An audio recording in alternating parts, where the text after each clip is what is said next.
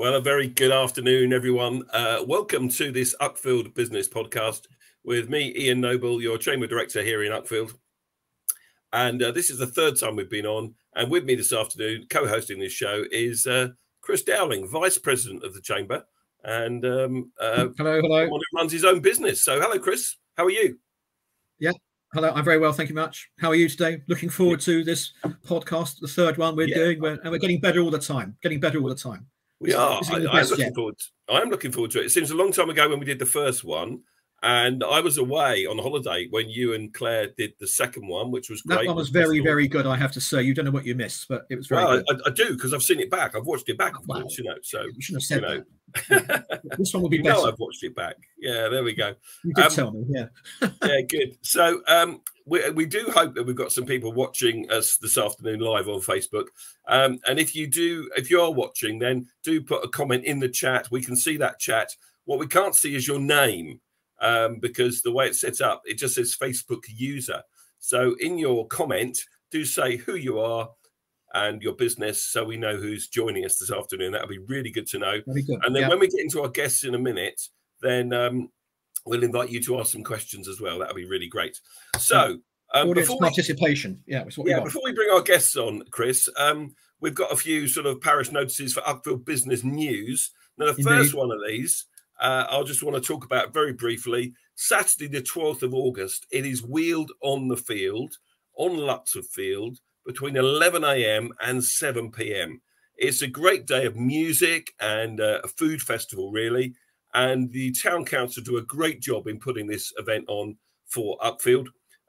Do try and get along there if you can to support it. But the reason I want to just mention it today is that there are still some sponsorship opportunities available from as little as £100 to have your business banner up around Luxford Field. And you'll be supporting the event, supporting the town council if you can help with that. So that's Saturday, the 12th of August, wheeled on the field, starting 11 a.m. until 7 p.m. here in Uckfield. Yeah, and it's becoming one of the established events in Uckfield now as well. I think it's run for 5 or 6 years, and sadly, in the absence of the festival this year, it's the premier sort of summertime event in Uckfield, and it's getting good support and obviously opportunities for businesses to have a profile there and support through some sponsorship and get some return through profiles. So please have a look at that and investigate the opportunities and options which are there. Should be a good event. Indeed, and of course it all started, Chris, is in 2016, I think, when the council widened the pavements and we had all the upheaval in the high street that year. As a result of that, that's why the event began. So we can thank those works for that event and remember them fondly. I know there are many issues at the time, but I think looking back, that's been good for Uckfield, with the wider pavements and with the better facilities that we have. Appreciate there were difficulties at the time, but we've all moved on, and this is one of the byproducts of it, which is very, very good. So let's welcome that. Indeed. And you want to tell us about another event in early September, Chris, as well? The Carnival. Yeah, the other big event in the next month or two, of course, is the Uckfield Carnival, which will be on the first Saturday in September. I think that's about September the 2nd or 3rd. Sorry, I haven't checked my diary, which I should have done, but first Saturday in September is always the Uckfield Carnival. As you'll all be aware, it's organised and run by, and has always been run by the Uckfield Bonfire Society, and it's the start of the bonfire season in Sussex. Very much sort of one of the sort of local events that we have, something that's almost unique to Sussex, and Uckfield kicks off with it. So a very, very big torchlight procession, big day in Uckfield. Please do your best to support it. And if you want to take part in, have a float or have a vehicle, then I'm sure the bonfire committee will be very pleased to hear from you and make it available. But there'll be a good number of people in the high street that evening looking at a very, very good event. Sadly, I'm away, so I can't be there. But whenever I've been in the past, I've really enjoyed it. And Saturday, the 2nd of September. The 2nd. There we are. Yeah. Get in touch with Madam Mayor. Yes. Jackie Love. Jackie Love. Very interested. Yeah, now, before we get our guests on, Chris, there's a bit of a problem at the south of the town at the moment with a road closure, which if you're trying to get out to Lewis is not much fun at the moment if you're an Uckfield resident. So tell us, with your councillor's hat on, just a little bit about that road closure, how long it's going to be closed for, and why it's closed and that kind of stuff. Okay. I mean, but you'll be aware, Ian, and others. I'm the county council for the southern part of Uckfield, so obviously aware of what's going on and sort of get the background information and knowledge about it. There are 2 phases of roadworks in Lewis Road. I suppose it's better to get it all over and done in more or less one hit. The current phase is work that's being done by Taylor Wimpey in connection with the Ridgewood development, with the Ridgewood Place development. The work's being done by their contractor. This is for traffic calming, pavements, other related work. We've been waiting some time for this to take place. It was all down to the date it's going to be done was down to how many houses were built and how many houses were bought. Finally got to that point. The work started on Monday. It runs to the 4th of August, so it's another 2 weeks. But there is that road closure from the Little Horsley roundabout to New Road. So not the whole of Lewis Road, just part of it along there. But there is access for people who live in on the Ridgewood estate. They can get through there, but it is closed. On the back of that, there will be a second phase of work, which will start on the 7th of August, which is resurfacing, repair work, gully work, and other work on the full length of Lewis Road from Little Horsted right up to the Highlands roundabout. The big difference is that the current work is daytime. The second phase of work, which is being done by the county council, will be night work. The road will be closed from 7 p.m. to 6 a.m. So that won't interfere with the activity in the town during the daytime. But I appreciate there'll be people who live along there who may be disturbed at night. But they do try and, when they work at night, they do try and keep it as quiet as possible. It's a very, very difficult situation for the council to know when best to do it. It's a no-win situation. It's a tough decision, least worst option. That's where we are. So please look out for those events. But the second one in particular is good for Uckfield. Get Lewis Road repaired, get Lewis Road better, get the drains better, beneficial, but a little bit of pain along the way, I'm afraid. That's it. Thank you. Thanks, Chris, for that. So if you're heading out to Lewis, basically from Uckfield, just leave a little bit of extra time, plan your journey, and go out on an alternative route. Now, we've got a couple of guests with us today. We are delighted to be talking High Street. We have Mark Arno from Carvills, and we have Sean Byrne from the Electric Bike Shop. First of all, good afternoon, Mark. How are you? Good, thank you. How are you? Yeah, well, thanks. Yeah, really good. Good. And we have Sean somewhere on the M40, I believe, from the Electric Bike Shop. Hello, Sean. Hi there, Ian. Yeah, I'm on the M4 at Cheveley Services. So this is probably the first live podcast from, it's like a greenhouse in here, though, with a glass roof. So I've had some IT issues, mainly temperature issues with my devices overheating. But we're all good now. I've got the air conditioning on. Okay, excellent, good stuff. So it's somewhere on the M4, Cheveley Services. You're very welcome. You're very welcome, Sean. Lovely to have you both on. Our high street is something that I often get complimented about when people visit Uckfield from a different place, and they come to Uckfield for the first time. They go, "Wow, this is nice, isn't it? What a nice lot of shops in Uckfield. What nice big wide pavements you have, and all that kind of stuff."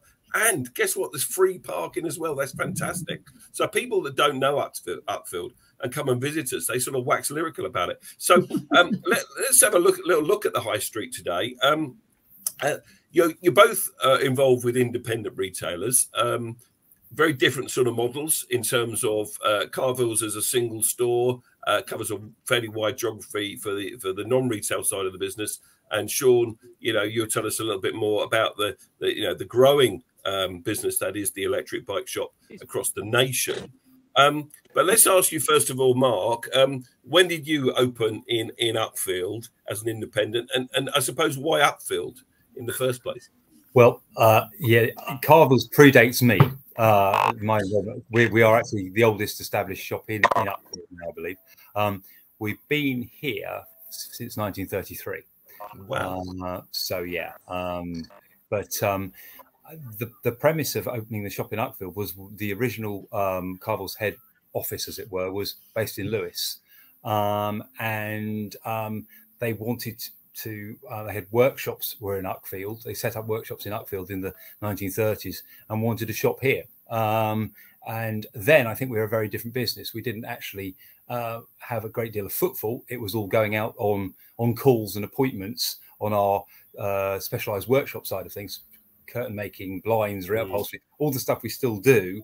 But that was the basis of the whole business then. It really, I think very few people actually came to the high street as such, Whereas now, obviously, a huge number of people come to the high street, but we still retain that side of the business going out and about. So 1933.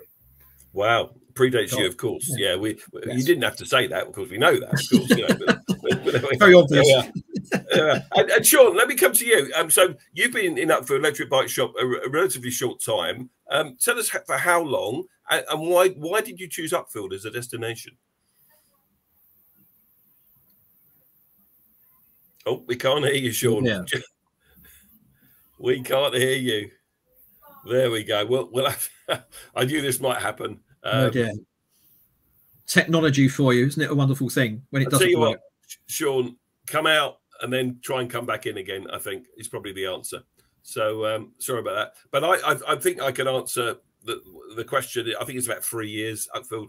The electric bike shop have been in Uckfield. And there you can see a great array of their bikes. So they are in the Bell Walk car park next to Sussex Beds.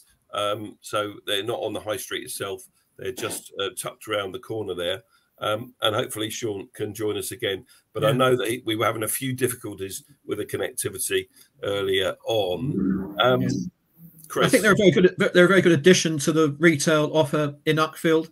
Obviously, very sort of modern business. Carvills, traditional business, sort of house soft furnishings, household goods. Great reputation, great products, great things they do. And perhaps on the other side of the fence, having the electric bike. I walked past there this morning, and there were people outside having bikes demonstrated to them. Activity going on. So good to see the response and activity that is there. So let's hope Sean can come back in and tell us about why they came to Uckfield. Sean, are you there? Am I? Are you reading me? Can you hear me? Yeah, we are. Sorry about that. So, I think lessons learned. Don't do it in a car next time.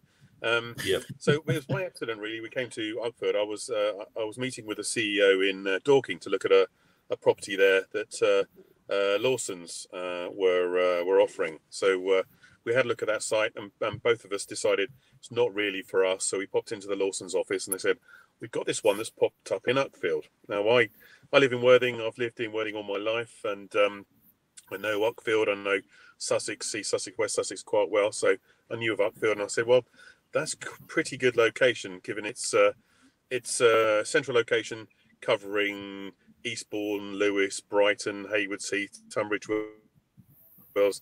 It sits right in a good pocket, rather than going to a big town or city."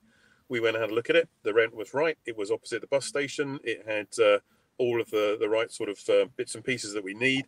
It was the right price. So we said, let's give it a go. So, and as I say, I know Uckfield, I walked up and down the high street, not a great deal of competition. And that's how it started in Uckfield. Very, very good. Thank you for that. Yeah. Nice little story. I like the bit about opposite the bus station. So if the bike breaks down, you can get the bus with your bike to your shop. You'll fix it, then you can cycle home. Does anyone do that? Yeah. Well, it's normally to attract people that find it quite mundane getting on the bus all the time, thinking I could ride this. I'm only doing 3 miles or 4 miles. Why don't I go and get a bike instead of sitting on this bus with all these people coughing and sniffing? Yeah, good. Very thought-provoking. Very good. So just moving on from there, why for you did you bring the business to Uckfield? You perhaps touched on it, but just perhaps a little more detail on that. We know Uckfield's got lots of virtues and lots of good things about it, but did you saw those? You saw big opportunities? Yes, it's the demographic. We appeal. The electric bike appeals to people that aren't necessarily cyclists, but people who want to go cycling. So maybe people that have cycled in the past and they really want to get back into it. They just can't. They can't really. They don't really like the thought of getting sweaty and out of breath going up the hill or going somewhere and not being able to get back. So electric bikes really appeal to those people that just want to give it a go again or start cycling to get fit. Now, I know the demographic around Uckfield. We appeal to. We call her Mrs. Miggins. She's our typical customer. She likes the tennis club. She likes going to Waitrose. She's got a bit of disposable income. She might have a little dog she put in a basket, but without being too stereotypical, semi-retired, retired people who who just want to keep fit without putting too much effort in, and do the right thing, or ditch the car. And Uckfield Uckfield itself has got that type of demographic, but also surrounding it with all the way over to Horsham, Haywards Heath, Tunbridge Wells. Those are the sort of people that have got a bit of spare cash, and there's lots of good cycling around there. The South Downs. I don't know the Cuckoo Trail, but I keep hearing it mentioned. Very good. Very good. South Downs Link. So there's a lot of good cycling around there as well. So your customer, your typical customer, isn't a mammal, a middle-aged man in lycra. Definitely not. It's something other than that. Yeah. And that's one thing we were very keen to make sure our staff are aware of.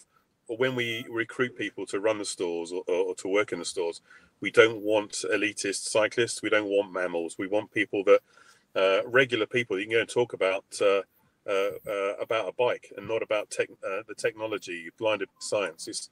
It's all very straightforward, an electric bike, but you can get caught up in watt hours and Newton meters, and there's no need for a lot of that. Just be fairly straightforward, and our customers appreciate that.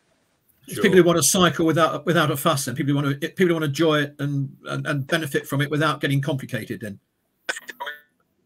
indeed. Let's move us on. If they want to be able to go and talk to somebody.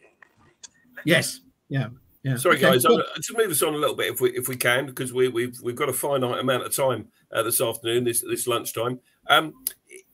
Just around the benefits of Uckfield High Street versus the larger town centres. Mark, how would you answer that question? Why do people shop in Uckfield compared to TW or Eastbourne, do you think? I think it's a more relaxed environment. The free parking is obviously very valid. Uckfield's very lucky in the catchment area it's got, has been touched upon it. We have got a great town with a great number of villages and that are a sensible distance away, and people in those villages can make decisions as to where they want to go. So if you're in Newark, for argument's sake, you could be Haywards Heath, Uckfield. Now, Uckfield's obviously is a smaller offering, but actually a nicer offering. And it's amazing how many people we get from those outlying places that you might think. I mean, Crowborough is a classic case where it's a big town, but actually the shopping in Crowborough, excuse me if you're from Crowborough for saying this, but the shopping is not as good as in Uckfield. Yeah. And I think that's primarily because it's too close to Tunbridge Wells. And so therefore people, if you were going to set up a business that was thinking, well, I'm going to drag people out of Crowborough, you'd probably think, well, I could probably get something in Tunbridge Wells. So Crowborough suffered by virtue of that, whereas Uckfield actually has got a catchment area, and we're just far enough away from those other towns. And then we get a certain amount of people from the larger towns anyway. So there's sort of, with the shop side of things, I'm on a Saturday, if I'm in the shop, I'm always struck by how many people say I've travelled up from the coast, or I've come down from Tunbridge Wells, or wherever it is, or Haywards Heath. And it's interesting how many people actually come to the town and enjoy the town. So yeah, I think we're fortunate that we're far enough away from a magnet type draw. And back to the free parking as well. Yes, indeed. Yeah, long way that very continue. Important. Yeah, absolutely. Yes. We've got someone asked a question in the chat here to Sean, and we must come back to him on this one. So remind me, Chris, if I forget, do they hire out the bike? So we'll try and come onto that one a little bit later on when Sean returns, because I know he's got connectivity difficulties in his electric car while he's sitting on the M4. He's coming back with us in a minute. So, Mark, let's move us on to the footfall in the high street. I mean, the footfall varies, of course. You've talked about the attraction of people coming in from other towns. What are the busiest times for Uckfield? When are you busiest in Carvills? Being the thing I would say, to my mind, a high street, well, part of the appeal of it is that it has got fresh air and it has got natural light. But what it hasn't got is therefore a roof. So therefore, all the things that make a shopping centre desirable, and you could quantify by saying this day we'll do that, that day we'll do that. Yeah. In a high street, it's a very different thing. You will naturally get Thursday, Friday, Saturday will probably be busier than Monday, Tuesday, Wednesday. But if you've got sideways rain and it's a Saturday morning, people will do their food shopping if they need to. They're not going to go sit outside Hartfields and have their breakfast. So it's the experience. I mean, yes, you will get so that there will be days where it will be better. We like the weather to be settled. So basically, if it's going to be sunny, let's have it sunny the whole time. So therefore, it's not novelty value, and therefore people aren't just snatching that window of opportunities they see it to have a barbecue or do this or do that. By the same token, if it's horrid, I would like it to be horrid for a little bit, steadily horrid, so that then people get into a habit and they dress appropriately and they're not caught out and they decide they're going to come anyway. We've found that what we've done is, this is sort of jumping onto another question in a way, but one thing that happened with COVID is that we made our show, the fabric show, actually I'm sitting in here, see all these books behind me. We made it an option to have appointments, and that has been absolutely fantastic for making us, for weatherproofing this side of things. I'll put it that way. Previously, I could have had a wet Saturday and I might have not seen anybody. But if I've got 6 appointments, 4, I wouldn't make 6 on a Saturday. It'd be too busy. But say you had 4 appointments on a Saturday for an hour to an hour and a half each, those people will turn up on time with their copy in their hand, and you will be able to look after them, and they won't have anybody getting in their way, dripping on them. They've got the so it's changed things significantly. So the appointment side of things, which we've retained, has proved to be brilliant. So that means, dare I say it, you know which days are going to be busy because you can, to a degree, create that footfall in key areas in the shop. Excellent. Very good answer to a straightforward question. Thank you so much for that. Sean, you're back with us. Can you hear us? Can you hear us, Sean? Doesn't look like he can. Chris, do you want to move on? Let's move on to the next question. Yeah.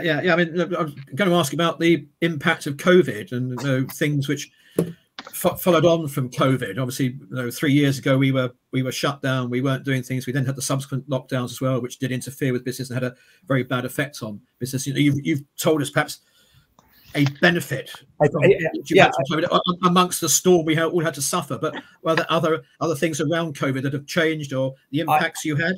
I think yes, obviously COVID, we, like all businesses that were, most retailers, put it that way, we had to shut, and that was that. You had to just think on your feet, really. So we realized that there were certain, again, back to this fabric room, I mean, we realized that people were still very interested in doing stuff to their homes. So we had a bizarre situation where we would take calls or emails, determine the sort of thing people might be interested in, shortlist a certain number of books. We would then put them in a van in the car park. They would ring when they arrived in the car park. We would then zap the van from a distance. They would then open the van, decant the books into their vehicle and drive away. They would then go home, and we would maybe do a WhatsApp or a chat. We would see what they were looking at. They would say, well, we quite like this, don't like that. Wow.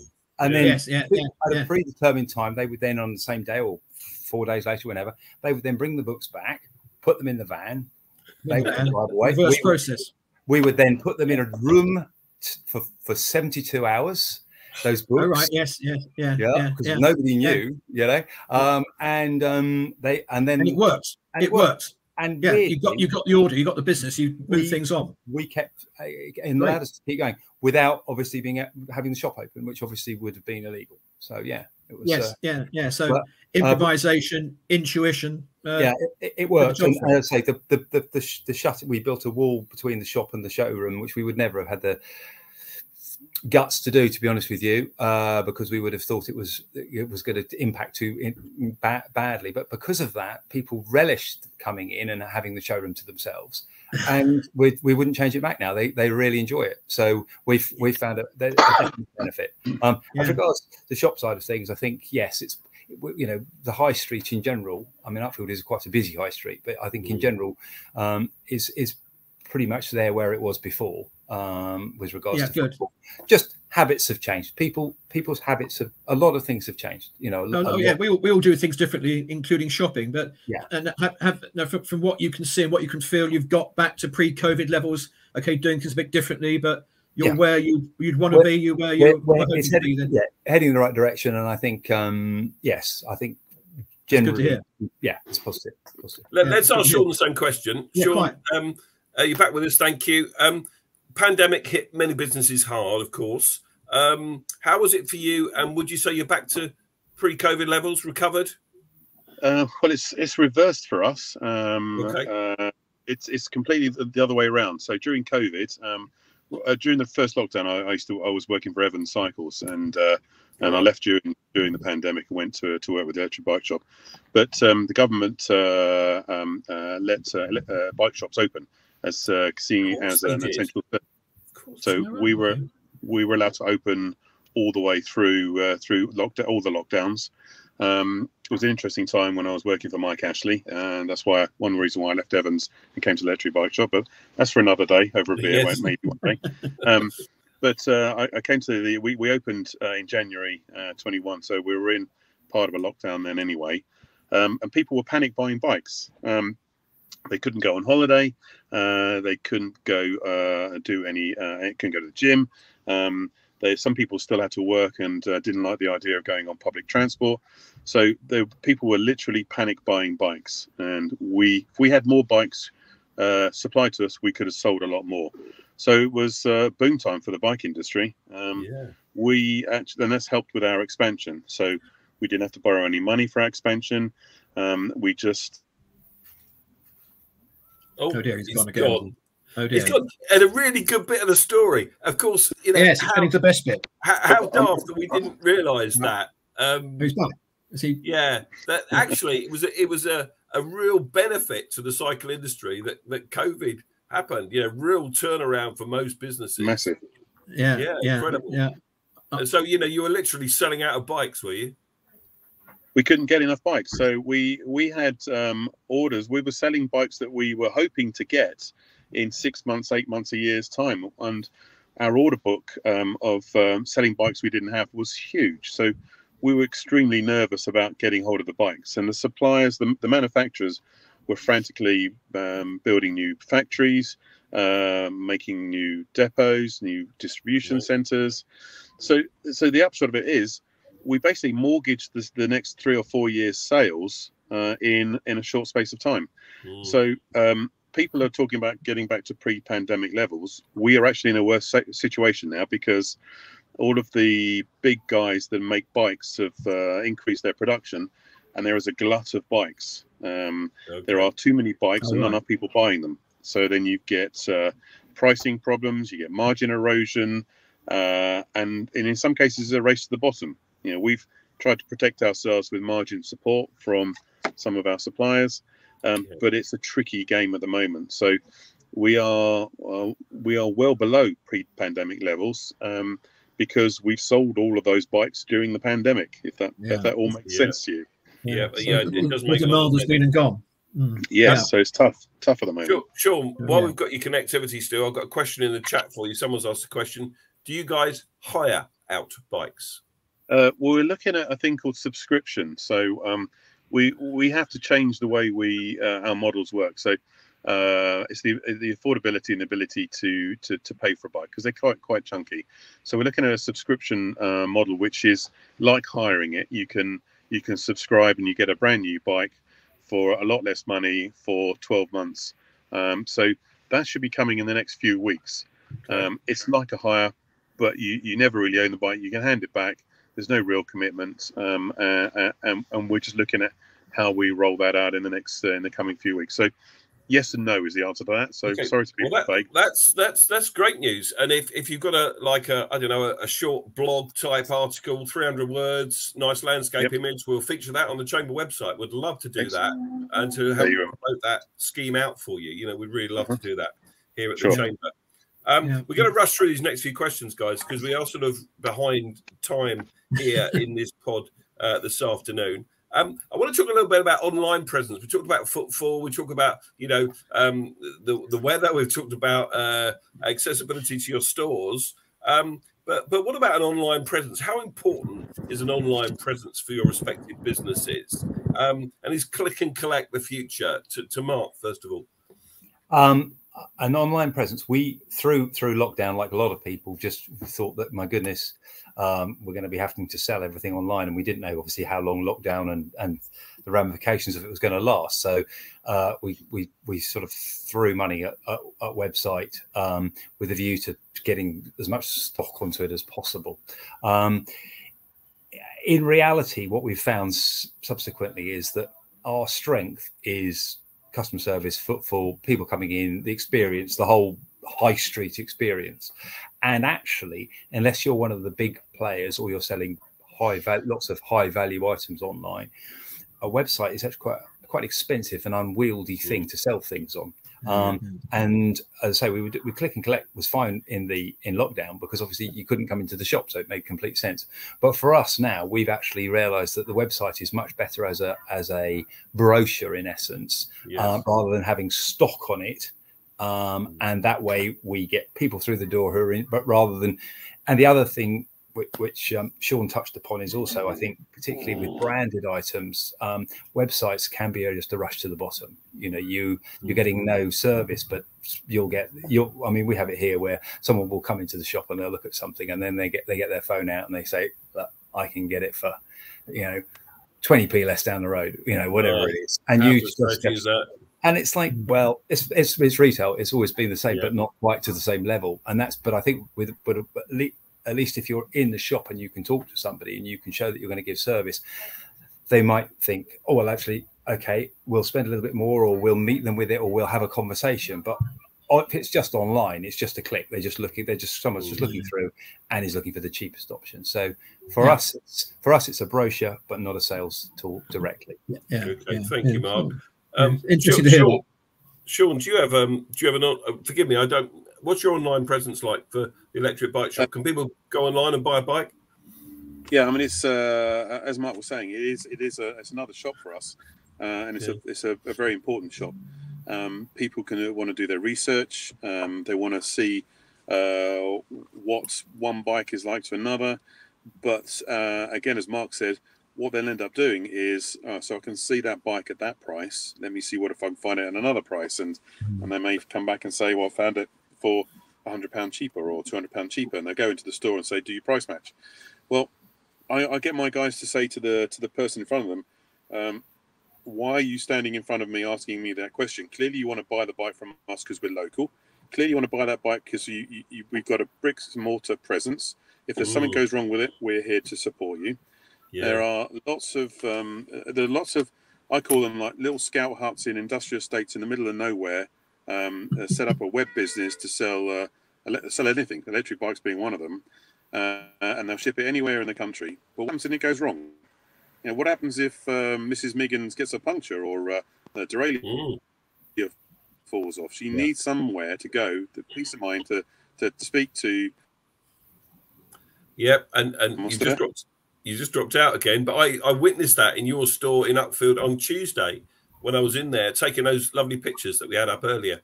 And there was a guy come in and he had his bike and he said, this is wrong with it, that's wrong with it. And your guys were all over it and helping him sort it out. So I get that. And I've seen it in practice. So that's good. Chris, let's move on to. I just want to say, no, I think just talking very quickly that both Mark and Sean have beamed in on two things: value and service, which many people, which you don't get online. You get value and service by going to the shop, by going into the high street. Talk about it. You get support. You get back up. You can take it back. You can sort it out. You can't get it online, as we're all aware. But let's move on. There we talk about Christmas. Christmas is people are starting to talk about Christmas. Goodness sake! But Christmas is important in the retail trade. Perhaps both of you can tell us how important it is, what your preparations are when you get ready for Christmas.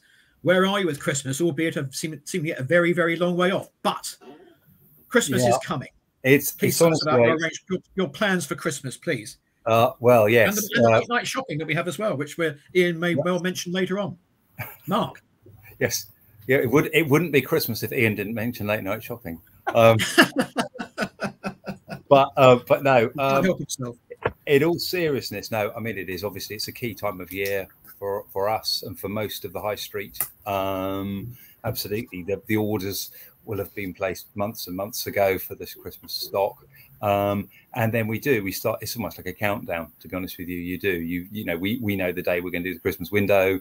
We know it's already there. So you know, literally, the date for the Christmas window, the date for late night shopping, and the bank holidays are the only things that actually get written in the diary, because straight away, because you know they're going to happen, and then you know that's it. That happens at the beginning of the year, and so we're all ready for it. Not wishing it away. Actually, let's enjoy some summer. When will you have Christmas stock ready for sale? When will you have Christmas stock on the shelves? Oh, I'm very old-fashioned about this, and I really don't like it too soon. I hate that sort of September, you know, school holidays finish and it's out. I appreciate that some businesses do it, so particularly some of the garden centres and things, because obviously the garden season's finished for them, so they get it out. And the concept being obviously that you only tend to buy some of these things once. So particularly things like decorations and things, if they can sell you a decoration in September, you might see a nicer one in November, but you've already bought one in September. But on that premise, and that's what supermarkets obviously do. So you end up, it's earlier and earlier. But we won't have stuff out until November. We just won't. Okay. You know, we'll have conversations with customers in late October, because they'll be asking throughout October, because media, you know, will be pushing. I mean, you know, the marketing of the great big stores will already have kicked off an interest. Well, the TV adverts will be there, won't they? Late October. Yeah, they'll be talking about Waitrose's video or whatever it is. And that gets fed into the newspapers in September and October. So that's the way it is. And Sean, where are you with Christmas? What are your plans for Christmas? When's the Christmas market start for? It's not a thing for us. It's not a thing. No. We I worked for Argus for 15 years, and back in the 90s, Christmas was a third of the business, and 2/3 of the business in a few short weeks. With bikes, any bike retailer, we call it peak trading, as most retailers do, but peak trading is the summer for bikes. So it starts end of April, or sort of around Easter. Grows steadily through March, May, June, July. Peaks around now. August slows off a little bit. September, a little bit of a dip. October drops right off. We see a little bit of a jump in December, but it's a minor bump, because people aren't. It's not the sort of thing you buy as a Christmas present. No. But what we feel as a retailer, that our job is to support the local retailers, support the local chamber, be part of any festivities, any activities that go on, be open for the late nights. It's all about brand awareness for us. That you may not be thinking about buying a $2.5 grand bike for your husband for Christmas, but you might be thinking about it in March or April. And we're here, and we want to be seen as part of the local business community. But which is very important to have that, and to be open that evening, and to be welcoming, and to people to come in and ask questions and make sort of pre-season inquiries. So you'll be participating in the same way as Carvills will be participating then. Will you be wearing a Father Christmas hat, as Mark usually does? Well, I think is it Nick Lawson? I can't remember. Is it Chris Lawson? He offered to dress up as a Santa Claus and be driven around in one of our cargo bikes. So there we are then. One day I'll take him up on that. Yeah, good idea. Very good idea. I'm not going to make any comment about that at all. But there we are. Look, we're going to miss a couple of questions out, guys. Arguably, we could have had either of you on and not you together. You've got enough to talk about to fill much more time, and I'm really grateful for that. But I just want to finish on this one. Is what more can we do to encourage footfall in Uckfield, and should we have an increased shop local campaign? Would you like to see the chamber do more? What could retailers together do more in Uckfield to improve our footfall still further? Sean first. Well, yeah, I know I've been dropping in and out, but I did hear some of Mark's comments about the benefits of shopping in Uckfield, and the bits that I heard were absolutely right. It's a good destination. I mean, arguably, people would say there's much more to do and see in Brighton, but it's It's difficult to get to. The traffic is appalling. Parking is expensive. It's too busy, and it's a horrible experience in my view. Uckfield, on the other hand, bigger pavements, free parking. It's a great place to come and have a cup of coffee, meet your friends, have some lunch, maybe have some dinner. And it's more of a sort of a destination. There's a lot of roads that go round Uckfield, but people do tend to go in and see what it's about.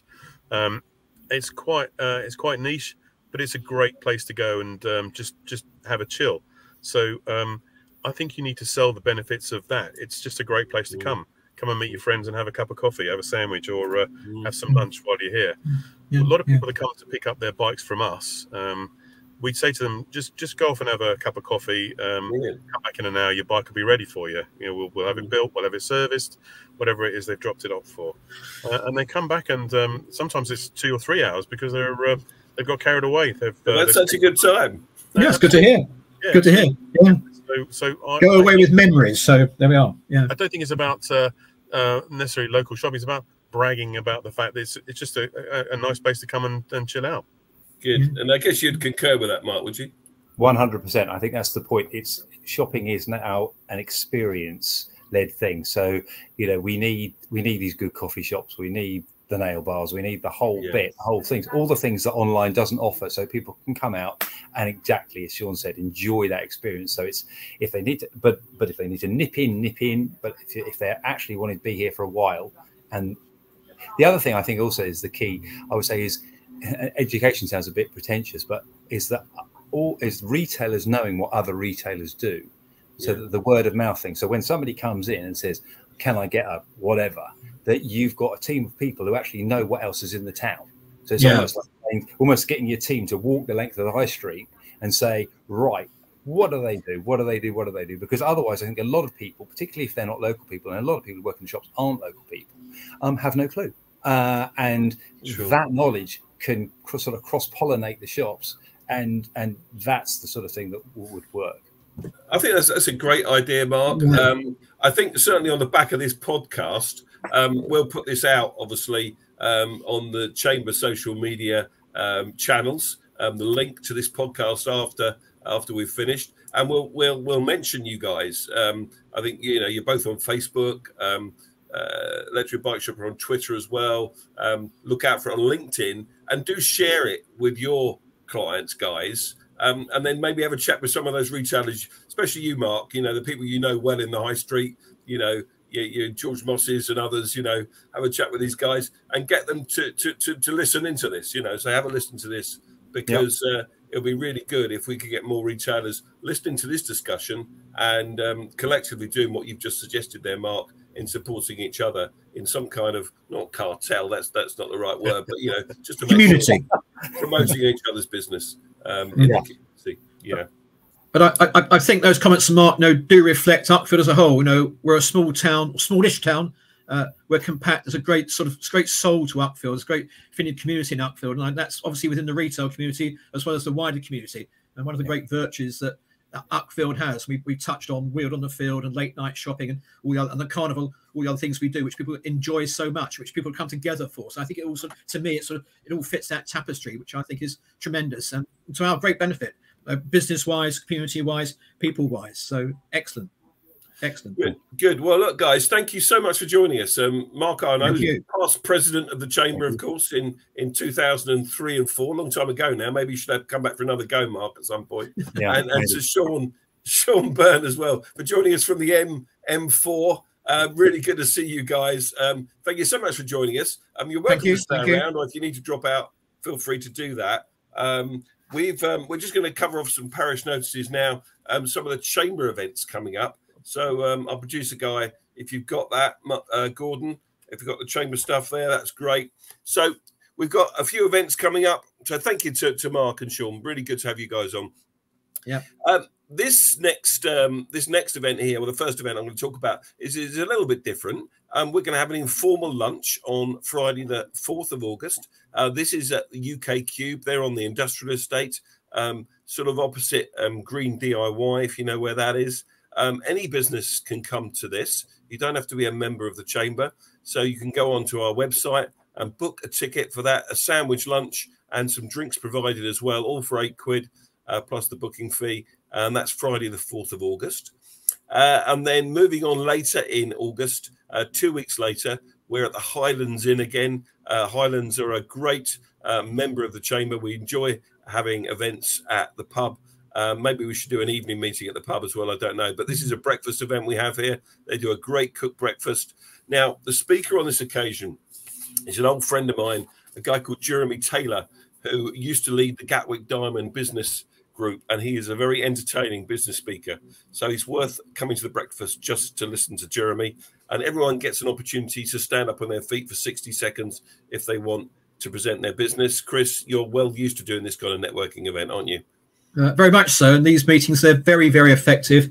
They're very well supported, and people enjoy coming to them. And the breakfast at the Highlands, so come for that, if only for that, it is excellent. And well worth £12, but that should be a good event. And this pattern of events we're getting into, these breakfast events, they're very popular. They're very well supported. I've had people chatting to me recently saying, we're coming. So the numbers are building already. So get in early, otherwise we'll be sold out. Yeah, we might be sold out. Now, again, you don't have to be a member of the Chamber to attend a breakfast event with us. But what happens generally is if you're not a member and you come along, you end up joining because you've enjoyed it so much. So it's a very good showcase for the Chamber. It's a very good PR for the Chamber. Yeah. Then we go online on the 6th of September. One of the great legacies of the pandemic, we've spoken about the pandemic quite a lot today, is that we've kept the virtual networking. Of course, when COVID hit, everything was online, but we've kept this once a month. We're going to miss August, but we're back online on Wednesday, the 6th of September. This is an hour on a Wednesday morning between 9 and 10. So if you've got kids and you've got to do the school run, it'll be back to school by then. Or, you've got to get other stuff done in the morning, 9 o'clock till 10. You've got time then to join us online. Again, everyone gets a chance to speak. Now, our speaker on this one is Catherine Colas. Really important subject. She is an authority on the menopause. And you'll be really surprised the number of businesses that don't pay enough attention to this important gender-related issue. So it will be really worthwhile listening to Catherine on the 6th of September. And then we move to our autumn members meeting. Now, we just had a really good meeting at Bluebell last week. Did you enjoy last week, Chris? It's very good. Yeah, fantastic venue. I'm going there again tomorrow for a breakfast meeting. So how about that? Twice in a week, but beautiful venue, fantastic setting, and another reason to join the Chamber, to come to our summer event at the Bluebell Vineyard in Danehill. Well, that was a sore point, because Gary might as well join us now. Gary, come and join us in now online. There he is. There he is. Good afternoon. Tomorrow, aren't you? Yes, we are. Yes, yeah. Mim Davis, MP. Wow, there you go. That's what the president gets. You see, president gets invited, and the vice president as well. I feel a bit miffed about that, but I can't go anyway. But tell me, guys, how that breakfast is. Anyway, we're not talking about that anymore.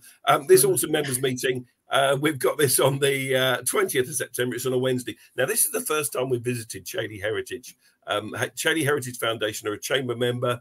We were going to go there for the March AGM in 2020. And of course, it didn't happen because of COVID. We're looking forward to visiting this place again. This is for members only. So if you're a member of the Chamber, you can book your place now online. But if you're not a member, you've still got time to join before this event, and then you can come along to it. So I think that's all we have for now on the event. So we've got one more. We're going to talk about the community awards now, Gary. So these are coming up in the autumn. Tell us all about these, my friend. So we last ran the community awards back in 2019. Again, COVID interrupted things, but it's a chance to celebrate the achievements of local people and groups, charities, teachers, organisations in and around Uckfield and across most of East Sussex.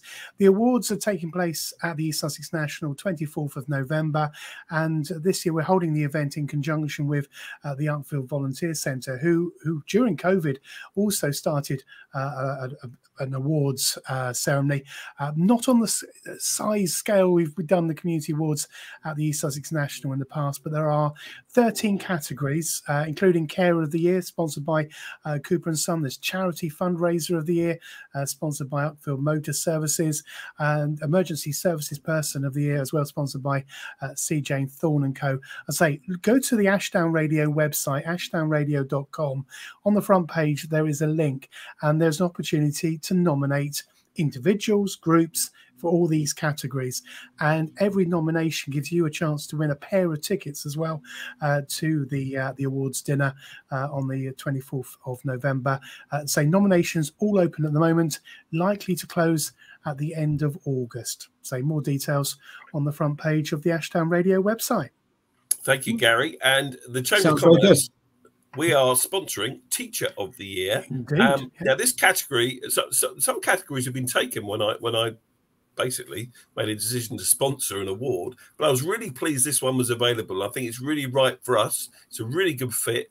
The Chamber has a very good link with education. We have a number of educational establishments as members of the Chamber, and we work with the college in particular on trying to bridge that gap between education and the world of work, and supporting the development of employability skills amongst young people. So I'm really pleased that we are sponsoring Teacher of the Year. So if you've got your favourite teacher out there, anyone watching this, you know of people that are at school, got favourite teachers, make sure you vote for them, and then we will decide who is the Teacher of the Year at the Community Awards. I can't wait. It's going to be really, really exciting.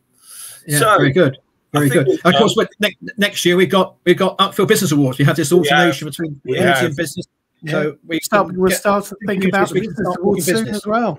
We have, and we haven't got time to talk about that today, though, Chris. You know, because we are over time. We are 5 or 6 minutes over time. So our next podcast, we're not going to do one in August, but we're back on air again. Put this date in your diary: Thursday, the 28th of September, 12:45. And our guest on that occasion is Johnny Phoenix of the Phoenix Health Hub in the High Street. Johnny's a great guy. We're really looking forward to hearing what he's got to say about, you know, making sure you got the right posture when you're sitting in front of your laptop and all those kind of things that I don't do very well. So my thanks to Chris Dowling for joining me as co-host. My thanks to Gary for coming on at the end and saving the best for last. To Mark, Arno and Sean Byrne. Thanks, guys, and we'll see you next time. Thanks very much. Thank you very much.